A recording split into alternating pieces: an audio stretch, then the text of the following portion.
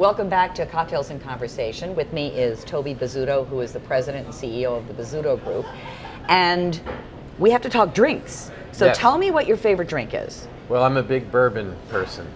I love bourbon, and I used to drink bourbon with ginger ale, but have now downgraded to club soda. Fewer calories? Yes, Yeah. I'm watching my young figure. And also it's a specific, when we got the order. Yes, Bullet bourbon is the kind I like. So that's kind of a simple, straightforward drink. it's very simple. Bourbon and effectively water. Do you think that that's kind of a good reflection of you? Probably. I don't know simple if that's really. I might be a little more complicated than my drink, but yes, it's warm and comforting, and hopefully I'm those things. Ah, Right? well, actually, and then I would say that then, speaking of complicated, the drink that Uzo Bay has made me is this fabulous thing. I have to look it up because there are so many ingredients in this. There's no way I was going to memorize it. It's called Blushing Nymph. Wonderful. And it has Reyka vodka, Ramazzotti Rosato, ginger, rosewater, and lemon, and they float a rose petal on the top. Isn't that Very pretty? nice. So cheers. Cheers to you. You.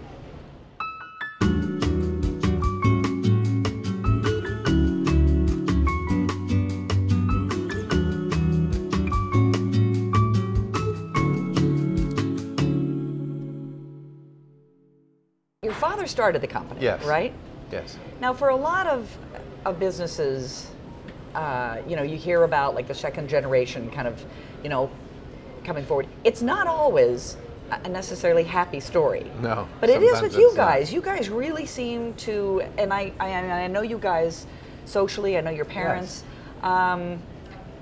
We're really lucky. Why has it worked? And you seem to like, rather than being forced into the family business, it's something that's really flourished. Yeah, interestingly, I didn't join our company right out of school. I worked very briefly in the music industry, believe it or not. Really? Yeah, and I went to my father when I was about 23 and said, I'm not sure the music industry will be for me, and I'd like to work for you.